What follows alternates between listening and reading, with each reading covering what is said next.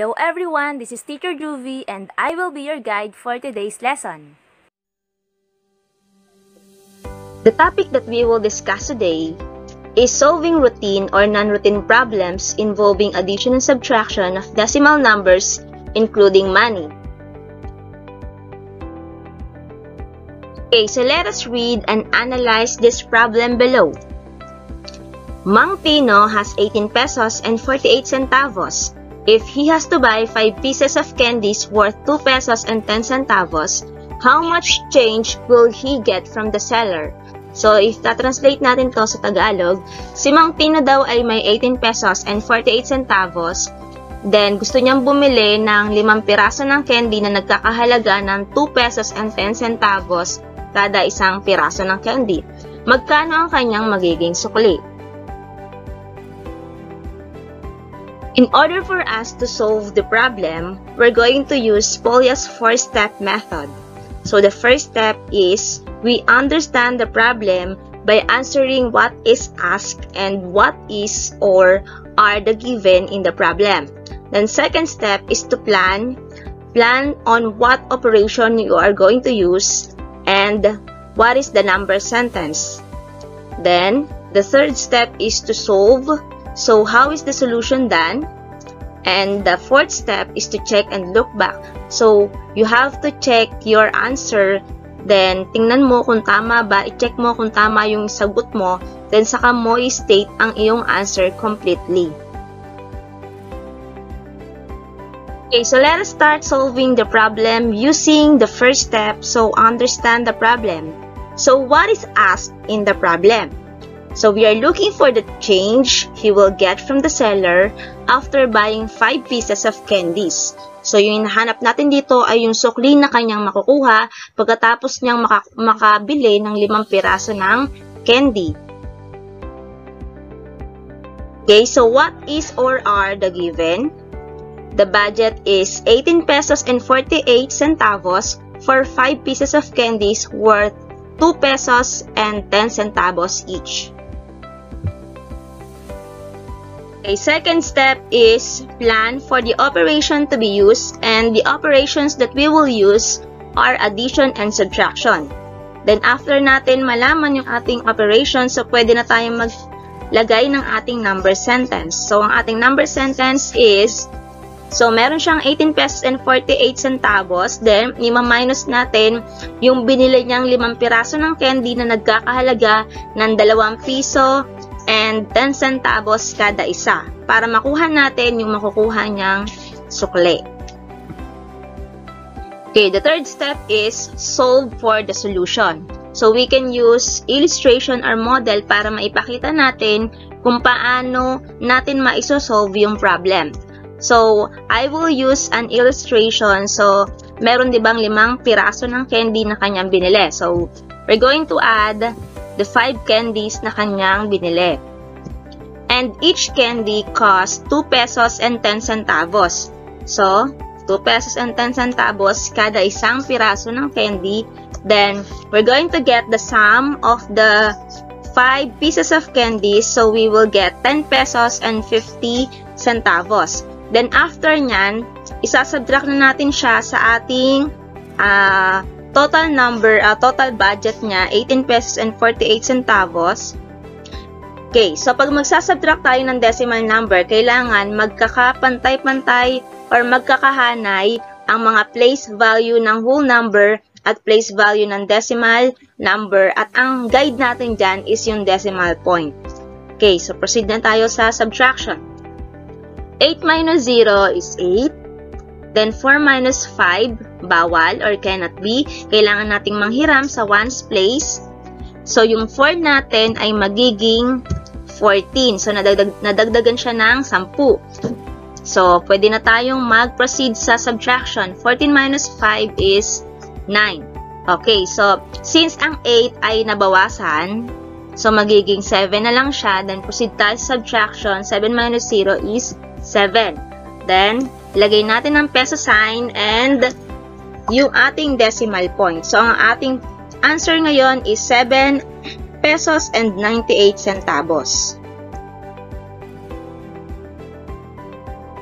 Okay, so after getting the answer from the solution, we can now proceed on the fourth step, which is to check and look back. Okay, so what is the answer?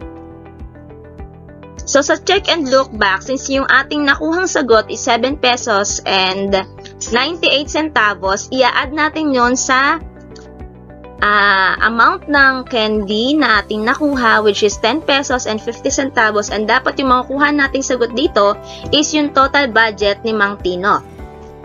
So if we're going to add 10 pesos and 50 centavos sa 7 pesos and 98 centavos, we will get 18 pesos and 48 centavos. So tama.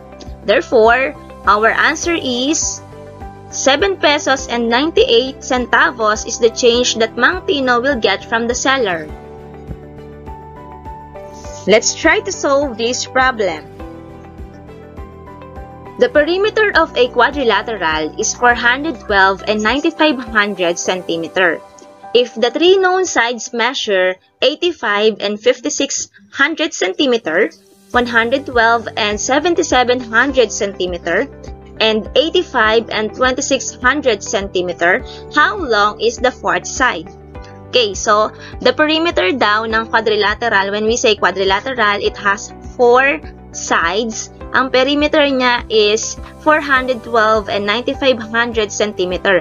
Pag sinabing perimeter, ito yung total or sum ng mga sides o measurement ng sides ng quadrilateral. Then, meron daw 3 known sides given ang kanilang mga measurements. So, ang nawawala ngayon is yung fourth side. So, kailangan nating hanapin yung measurement ng pang fourth side. So, let us solve the problem using Polya's 4-step method. So, understand the problem. So, what is asking the problem? The length of the fourth side of a quadrilateral. Then, the given are perimeter, given ang perimeter na 412 and 9500 centimeter, and the length of 3 sides are 85 and 5600 centimeter, 112 and 7700 centimeter, and 85 and 2600 centimeter. Okay, so plan for the operation to be used. So we're going to use addition and subtraction. Then state your number sentence. So, the number sentence is 412 and 95 hundredths. Ma-minusan natin ng sum ng 3 sides na 85 and 56 hundredths plus 112 and 77 hundredths plus 85 and 26 hundredths to get the unknown measurement or unknown value of the fourth side, which is n. So, solve for the solution. How is the solution done? We can use an illustration para makipakita natin kung paano natin isa-solve ang problem. So, based on the problem, we have the 3 given sides, 85 and 56 hundredths, 112 and 77 hundredths, and 85 and 26 hundredths. Then, the given perimeter is 412 and 95 hundredths. So, nawawala ngayon itong pang fourth side natin. So, kung papansinin nyo yung illustration, makikita nyo na mas malaki ang measurement ng ating fourth side. Okay, proceed na tayo sa solution. We have to add the 3 given numbers or 3 given measurements, which are 112 and 77 hundredths plus 85 and 26 hundredths plus 85 and 56 hundredths. Then get the sum. So, 7 plus 6 is 13 plus 6. That is 19. Regroup 1 sa tenths place ng decimal number. Then add again. 7 plus 1, 8 plus 2, 10 plus 5, and that is 15. Regroup 1 sa ones place. 1 plus 2 is 3. 3 plus 5 is 8. And 8 plus 5 is 13. Regroup 1 sa hundreds place. 1 plus 1 is 2. 2 plus 8 is 10, and 10 plus 8 is 18. Regroup 1 sa hundreds place, and 1 plus 1 is 2. Then, ilagay ang decimal point na naka-align. And again, dapat pag mag-a-add tayo ng decimal numbers, naka-align ang kanilang mga place value. So, we get 283 and 59 hundredths. Okay, so after getting the sum of the three measurements, we can now proceed on the next operation, which is subtraction. So, yung nakuha nating sum doon sa three given measurements ay isasubtract natin sa ating given perimeter. So, for 112 and 95 hundredths, babawasan natin ng 283 and 59 hundredths. Okay, again, pag magsasubtract tayo ng decimal numbers, kailangan magkakahanay at magkakapantay ang mga places or place value ng mga decimal numbers. So, start na tayo. So, 5 minus 9, bawal. So, we borrowed 10 dito sa ating tens place. So, yung 5 ay magiging 15.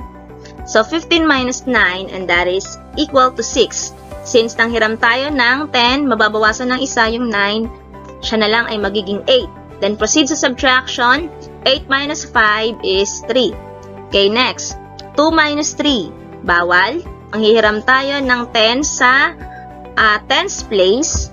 So, magiging 12. 12 minus 3 is 9. Then, yung 1 ay nabawasan, kaya siya na lang ay magiging 10. Bawal din kasing isubtract ang 1 sa 8, kaya nanghiram tayo dito sa ating hundreds place. Kaya yung 1 natin kanina ay naging 10 na lang. Dahil nabawasan din siya ng isa, dahil nanghiram yung 2 sa kanya ng 10. So, 10 minus 8 is 2. Then, mababawasan yung 4, siya ay magiging 3 na lang. So, 3 minus 2 is 1. Okay, so we get 129 and 36 hundredths.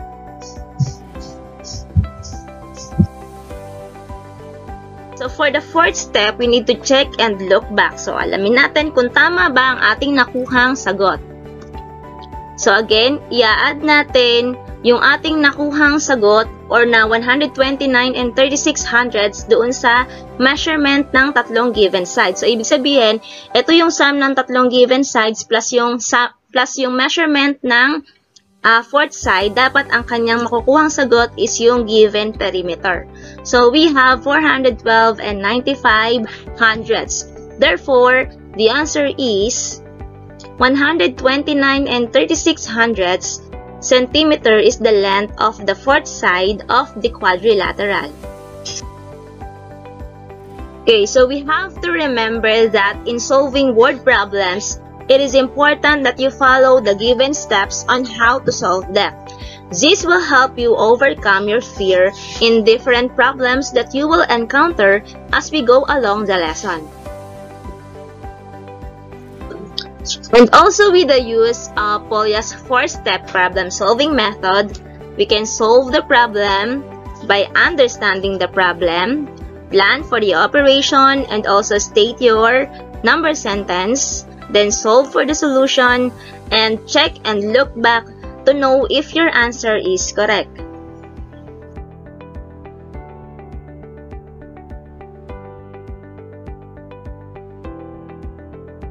Thanks for watching this video. Hit like if you learned from this video and don't forget to subscribe on my channel.